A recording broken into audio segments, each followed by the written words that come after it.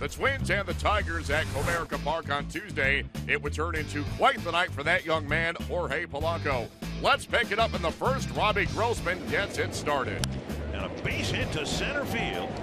Polanco rounds third. He'll follow Dozier home, and it's a quick 2-0 start for the Twins. In scoring position for Polanco. And the 0-1. A fly ball well hit left field. That is back towards the bullpen area and gone. Landing in the seats in left field. Polanco's second homer. And the Twins lead 4-1. A 2-run homer in the third. And the Twins lead by 3. Yeah, it looked like the pitch was down. And Polanco with that uppercut swing. Here comes Eduardo Escobar. A 3-run third.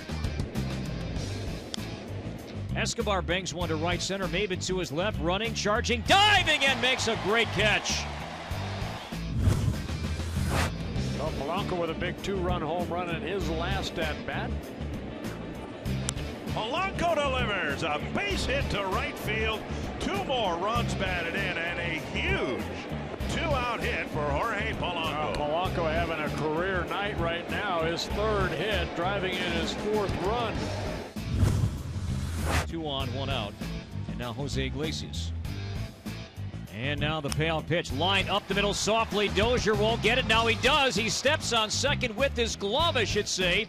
With his glove, he lunges for the bag and gets the force at second on Saltalamacchia. 2 outs, 2 on for Kinsler. Popped up.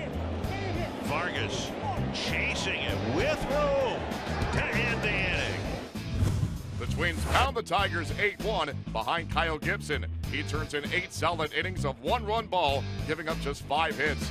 Jorge Polanco with a career-high 4 RBIs, finishing a triple shy of the cycle. He, along with Brian Dozier and Kenny Vargas, each had 3 hits apiece.